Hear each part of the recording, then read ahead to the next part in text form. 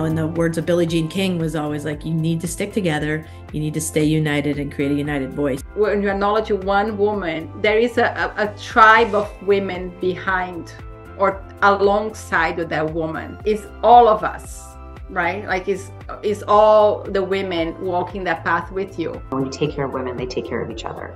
It's to be brave, it's to be impactful, and it's to do things against the norm. So when we can actually take all of our energy and strength and wit and intelligence and power and use it for good. The next generation, whether it's athlete or referee or other, and push them up. There's opportunities for everybody. How far can we go? What can we do? You know, what can we create? Who can we influence? How can we make a difference?